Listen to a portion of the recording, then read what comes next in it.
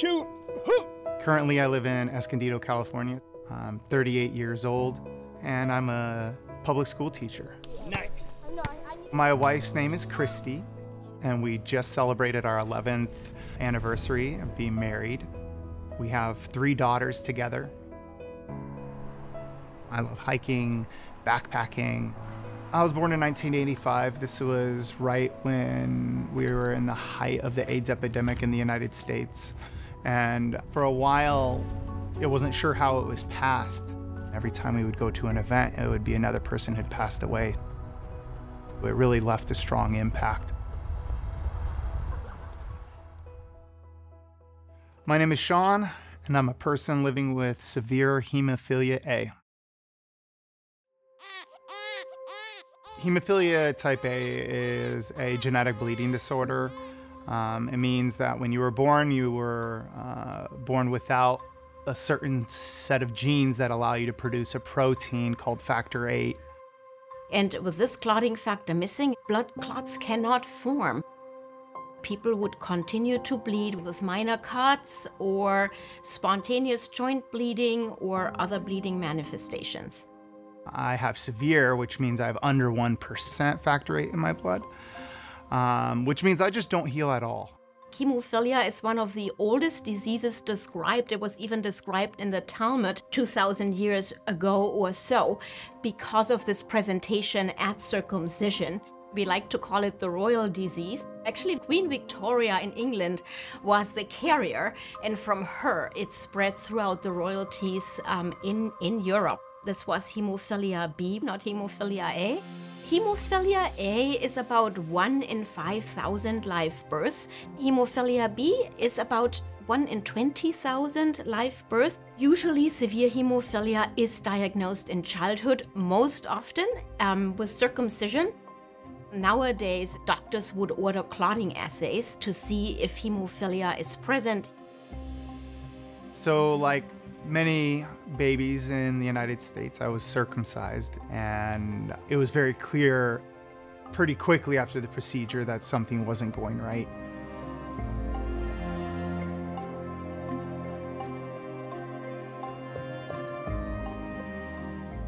The AIDS crisis was a horrible period for patients with hemophilia because most of them died. Quite often, if you had a bad bleed and you had to go to the hospital in order to get treated, you would get a blood transfusion. Well, before they knew that HIV and AIDS was transferred via blood, a lot of the blood supply got contaminated. And so many of our patients contracted AIDS, hepatitis C and B, and died because there wasn't any treatment for HIV. It was very hard as a young person in the late 80s.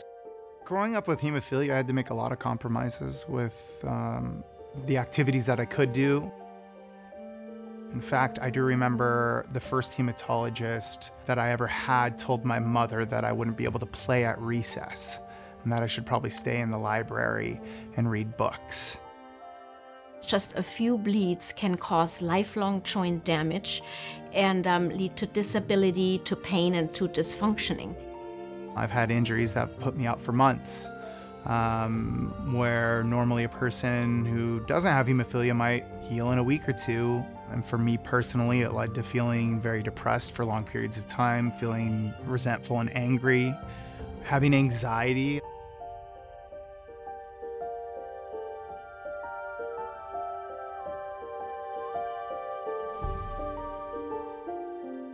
I first learned Sean had hemophilia pretty early on when we were dating because at that point in time he was giving himself regular infusions of his medication. And I had an extreme anxiety of needles, but it was something I had to get used to. One thing I always knew from a pretty young age is that if I wanted to have children, that if I had daughters, they were going to be carriers.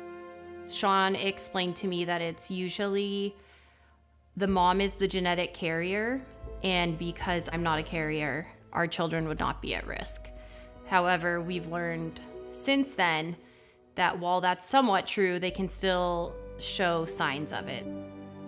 Hemophilia A or B are X-linked diseases, which means the gene that causes the disease is located on the X chromosome. So males are affected because they just have one X chromosome. For a female who is usually just a carrier of the hemophilia, she has two X chromosomes. So one is a good X chromosome, the other one is the diseased X chromosome. So most times that results in about 50% of factor VIII, and 50% is the lower end of normal, which usually goes unnoticed. But there is a 50% chance she will give that disease chromosome to her son or her offspring, who then manifests with severe hemophilia.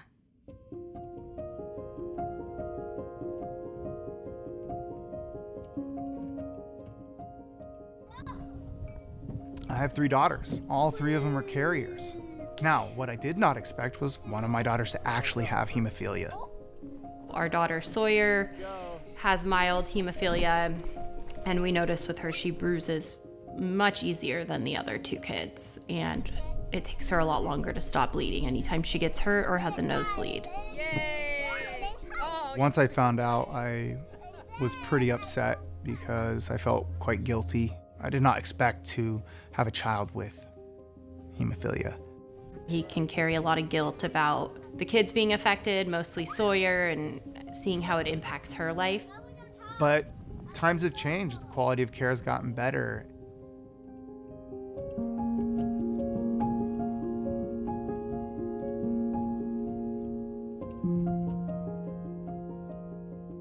When I started in this field, a good 15 years ago now, all we had was clotting factor. I think it was more just protect you from bleeding. Nowadays, we have very long clotting factor VIII now, just recently approved a year ago, which just has to be administered once a week. We also, over the last decade, have advanced with balancing agents. So these are clotting factor-free agents that mimic other components in the coagulation to replace or normalize coagulation. I can actually shoot it up subcutaneously. So similar to somebody with diabetes. The idea is to really work with the patient on an individual basis. Things like physical therapy, athletic programs, point of care ultrasound to really detect joint bleeding immediately when it happens and to adjust preparations and adjust treatment algorithms that will really enable to live a full life. It's not just prescribing a medication, it's really working with the patient to make that individualized approach to management based on the situation. They encourage you to do sports like swimming, running, cycling, because what they've figured out through many different joint studies is that if you are strong and in good shape, it actually reduces the amount of joint bleeds that you get. But the real downside to having hemophilia is internal bleeding, especially in joints. And it's still something that I find myself challenged to deal with. When I get a bad joint bleed, it means I can't play with my children. It means I have a tough time at my job. For Sean, we usually call it severe hemophilia. It's severe bleeding complications. So here we really need to have a prophylaxis in place to prevent bleeding. And now for his daughter, who has about 25%, she has not a severe bleeding phenotype. We would call it mild hemophilia. And here we don't have to necessarily prevent. Bleeding might only occur with trauma, with surgeries. Sean really is very athletic, so he needs to have a treatment regimen to allow that type of lifestyle. The youth who is now transitioning into adulthood, or the children who are starting out now, may never have to experience that extent of joint disease that adults I take care of right now have to endure.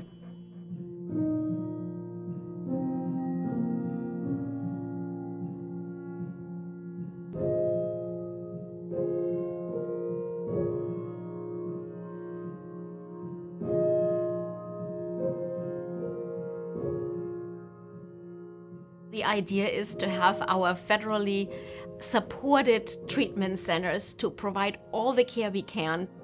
I'm a big believer in helping educate your community and advocate for your community. So Sean is very involved in the local hemophilia community. He has been on the board for the San Diego chapter of the Hemophilia Association for as long as I can remember. And that is a very good thing because he is so engaged and so successful in managing his disease, and a real idol for the young people to follow. Having hemophilia doesn't have to define you or your family.